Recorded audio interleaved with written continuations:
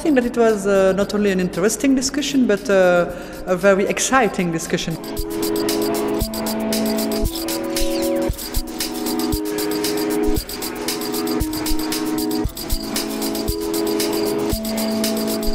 Well, there cannot be participation if there is no transparency. If you do not know what's going on, how can you participate?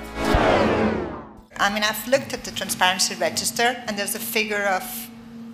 yeah, that's based on the information given by the company or the consultancy. So just go online and type in a figure? Correct.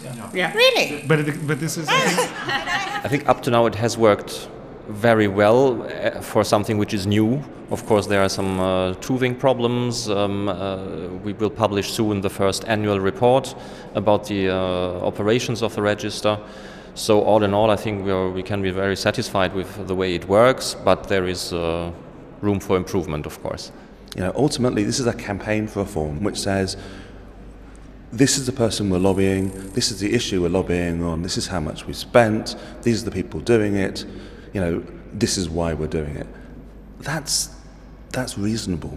This, you know, and we really need to turn it around, the question, from the people who are calling for transparency to people who are not, and say, what are you scared of? What is it that you actually are worried about here?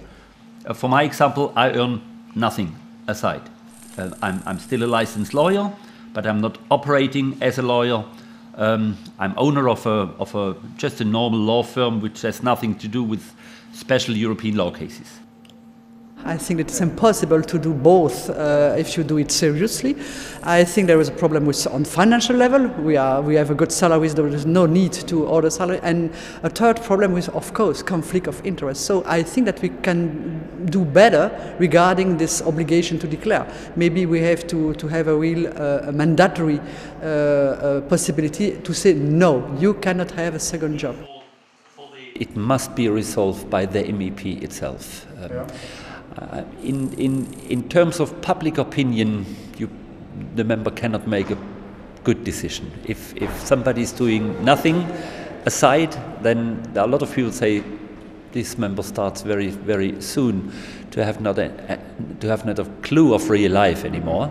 And the other ones, people say, well, he cannot get enough. I personally made my decision that I have no side job, but I stand for the fact that this must be the personal decision of the member.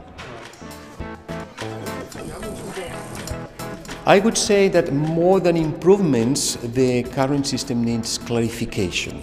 For me, the key issue, which is the issue we are confronted to almost every day, is the relation between access to documents and data protection. A good starting point would be to look at those issues from the perspective of everything should be open in principle, everything should be accessible in principle, and only then we look at the exceptions and not the other way around, which is often the case in the EU administration.